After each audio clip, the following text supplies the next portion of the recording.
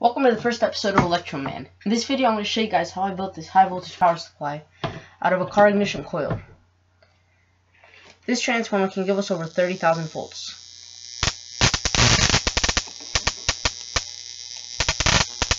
You can also change the voltages, so if you want a small arc you can go like that, and if you want a bigger arc you can. Let's get started on the build. For this project you'll need three things. The first is your car ignition coil. You can get this at any automobile parts store. And the next thing is a 0.7 microfarad capacitor. I got this one out of a microwave. Always be careful with these, as you can get shocked very badly if you don't discharge the two terminals. The final thing is a dimmer. It's the same thing they have on the incandescent lighting in your house. Let's get started on the build. Everything is connected together like you see in this picture.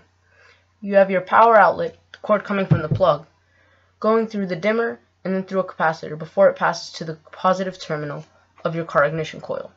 Then the other side of the plug, actually the neutral side, simply goes to the negative terminal. The two high voltage parts are the negative terminal and the center part of the ignition coil. I've set the box on the side so that you can see the build. First thing you want to do is you want to connect this terminal of the dimmer to one pole of the capacitor. It doesn't matter which.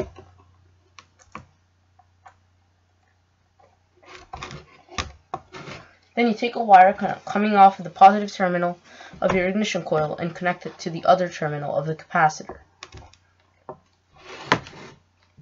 Finally, you connect the neutral side of your power outlet to the negative terminal of your plug, as well as the high voltage wire. I got two pieces of high voltage wire out of a neon sign transformer. And you just tighten it up.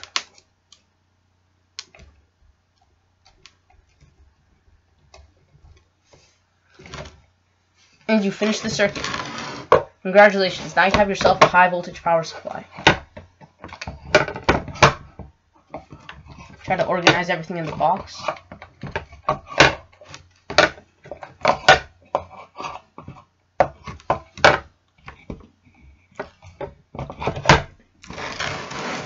Okay. The way the circuit works is it sends a square wave to the transformer using this light dimmer, and this capacitor is simply supposed to act as a capacitive ballast that limits the current going to the transformer. That way you don't burn your transformer. Let's give it a try.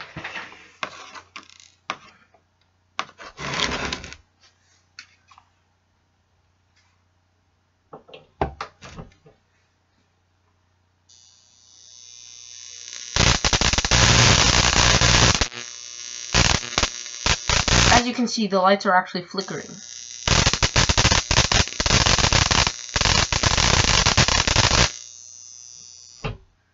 Well, now you know how to make yourself a high voltage power supply out of a car ignition coil. Thanks for watching.